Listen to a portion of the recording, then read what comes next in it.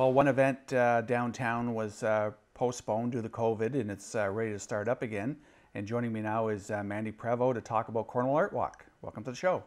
Hey guys, thanks for having me, Bill.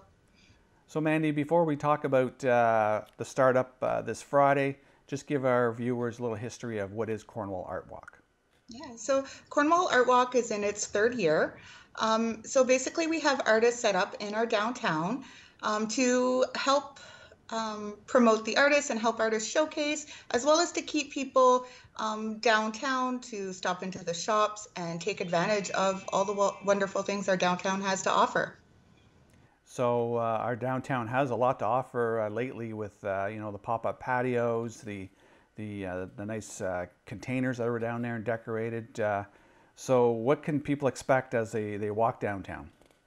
Well, they can expect the sound of music playing from Pommier Square, as well as different visual artists set up throughout Pitt Street, down to up to the library on 2nd and around the corner on 1st Street.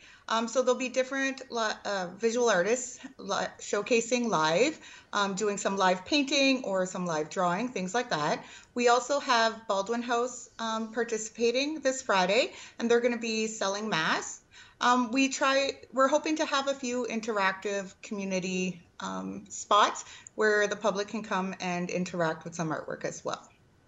Okay, so who is Cornwall Art Walk? Is it just a group of artists that got together and decided to do this, or is it some type? I'm not sure who they are.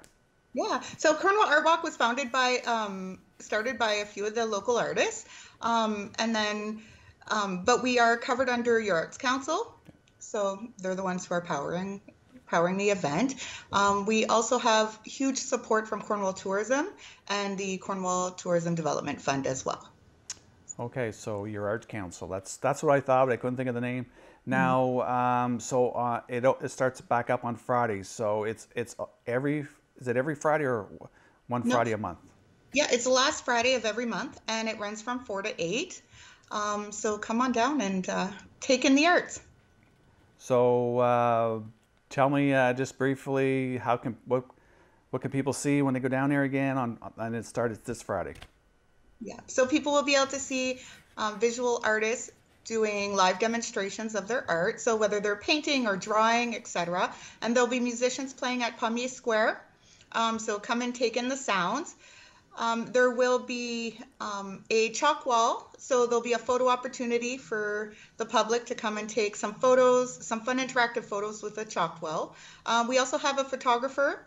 Lee Lattiser will be taking part with his studio. A few of the art studios are taking part. And some of the businesses like Crush Lane and the Happy Popcorn Company, Birchwood Cafe, Tilly's, they're all staying open for the event as well. That's a wonderful initiative and great for our community and great for people to go downtown and check out what's going on, because it's very, very vibrant these days. So thank you, Mandy, for being with us today, and good luck on Friday. Thanks so much for having me. Have a great day.